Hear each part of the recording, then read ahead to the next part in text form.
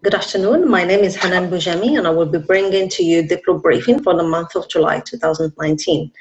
Innovative business startups from the MENA region could receive a cash injection of up to $1 million as a part of a newly launched initiative by a foundation called MISC. So these technology startups will be given the opportunity to participate in a 3-month program.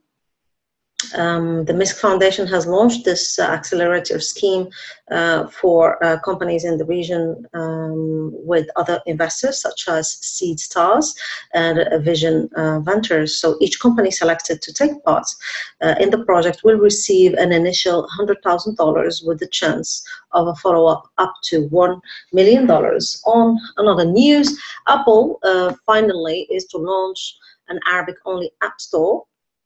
So the service is up for, I think, launch next September. It's a part of their bid to tap into the Middle East technology market. So the number of Arabic-specific apps remains small, but Apple hopes to grow in the market as the technology evolves. So the Arabic language-only store is available to subscribe developers and members of the app beta software programs. These groups of the developers will test the new system before its launch to the general public, and this launch will also coincide with the release of Apple's latest operating software, iOS 13.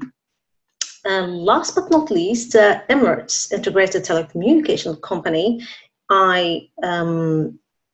EITC, has become the regional founding member of the Light Communications Alliance. It's a newly launched global consortium of communications, lighting, infrastructure, and device manufacturing industry leaders.